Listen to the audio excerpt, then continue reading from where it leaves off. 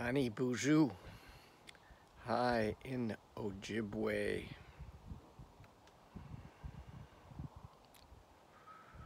Taking that sacred pause.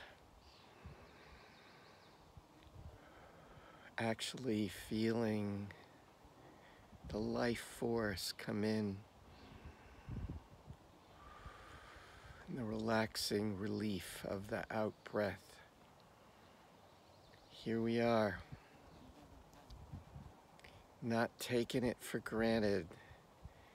This mysterious miracle.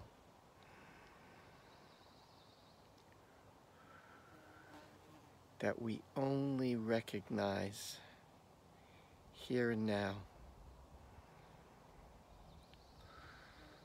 Hope you're doing good today. Very excited about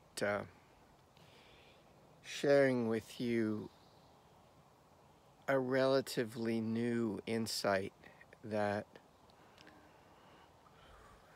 in about 4 or 5 videos ago titled "It's All Alive," I didn't realize I was talking about what anthropologists and philosophers call animism. Indigenous cultures don't refer to it as animism. And, you know, that word itself is kind of like the scientific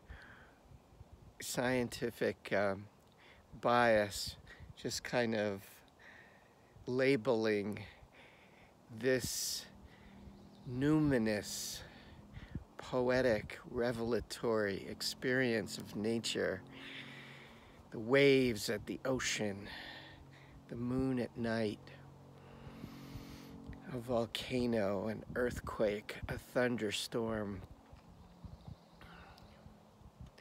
the green grass, all the animals and the plants doing their thing, them labeling the super rich that's fundamentally human experience of that magic as being it's just like another thing, you know. Oh, those animists, you know, those kind of lesser, somewhat, you know, they don't really get the world. They're just sort of just superstitious. And it's such hubris because all of what I just described as what is the fundamental human worldview of life infused with life.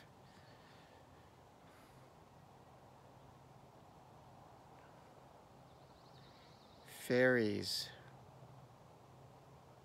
star beings, Homer, Virgil, the Celts, the Druids, the Aborigines, the Tungus shamans,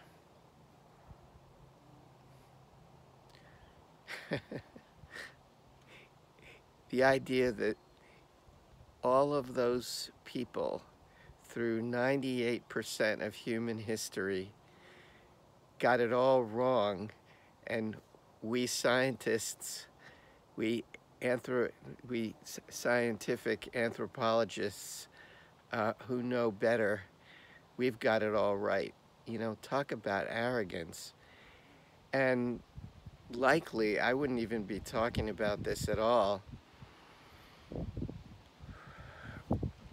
if it weren't for the fact that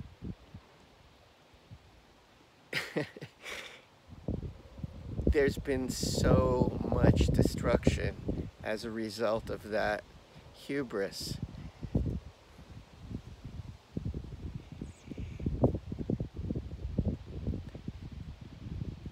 We we who are listening to this desire balance with nature, and that balance born out of oneness with nature. And truthfully, until we really get that, we're just going to keep treating the world as if it was a collection of, objects just for human benefit. So again, I'm saying this in a different way, but I'm wanting to remind us, myself included, that this so-called scientific materialism, this human apart, this lonely, separate self view of the world, it's deadly, it's lethal, and there's great joy in going back to the future.